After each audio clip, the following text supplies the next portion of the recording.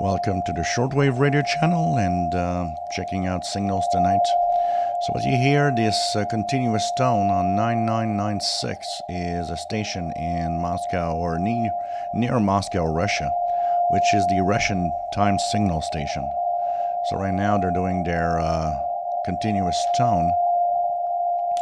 I often check these frequencies for propagation purposes, knowing if a signal comes from a certain part of the world, especially time signal stations that are not the most powerful and often very omnidirectional. When you hear them, propagation is good. So 31 meters open to Europe, basically, or Eastern European Russia, basically. 9996. Other frequencies, you can check them, is, of course, 4996. We're going to check it out. 4996 here. And we hear 4996 also, which is kind of nice. Which makes me want to also try from Russia the buzzer. Let's go check out the buzzer then.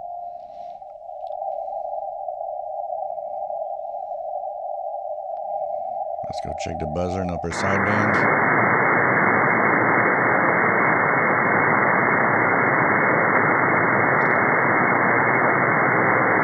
Not really hearing anything on the buzzer. The other frequency for the RWM is 14996. That we can check out. Oops, I said 14886 here. 14996. Enter. And we have CW. Can't really hear anything there. So 4996 and the stronger 9996 are the different frequencies for RWM that I'm hearing tonight.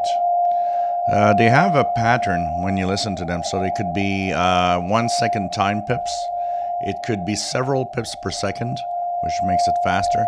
It could be this continuous tone, and it could also be Morse code identification. So after this tone, I believe that's what comes next, is that they do RWM in Morse code several times. So it's kind of a different pattern that they do every hour for the time signal station on RWM Moscow. But it's cool. When propagation's pretty good when you hear these stations. I'm hearing it on the SDRplay RSPdx with the MLA 30 right now here in my home, but often is easier if you have low noise level. RWM isn't that difficult when noise level is very low.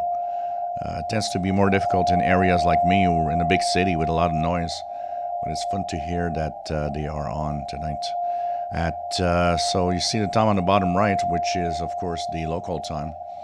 The UTC time is actually 0134 UTC. So it doesn't happen that often that this late in the evening in the Eastern time zone we hear these stations. But with propagation being quite good in the last few weeks and the higher solar activity, definitely helps in propagation. If you enjoy my videos, please subscribe, give us a thumbs up. Thank you for watching.